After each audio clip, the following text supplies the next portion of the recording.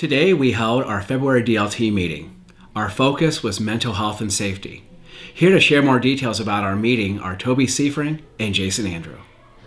Today's DLT meeting, we broke off into two groups. We had K6 and we had 712, and the 712 group today we talked about mental health and mental health of our students, mental health of our staff.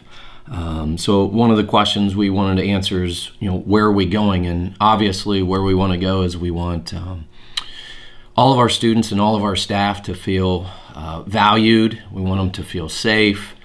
So where we're at now, we want to improve in that area. And so we took some time to discuss some different strategies and techniques, things that we can do here in the future to help improve each individual's, how they feel valued and how they feel safe at school. So we were looking at some different professional development down the road that we can put into place that can help us with that, to help train our staff and really just to gel the school community together. The district leadership team K-6 group had some opening remarks from Mr. Metz, briefly discussing the emergency response plan and the action steps with that and some basic future ideas.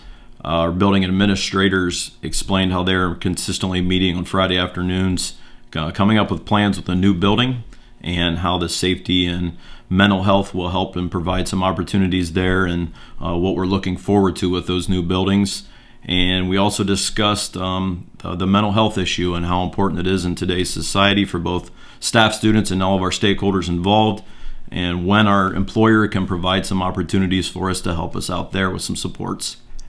We concluded our conversations with when and where, how, all those things included, our future professional development opportunities can support us, and when the timing of these would be a best fit for our staff. Thanks Toby and Jason for sharing those details about our meeting. Our next DLT meeting is March 8th, and our focus will be literacy and math.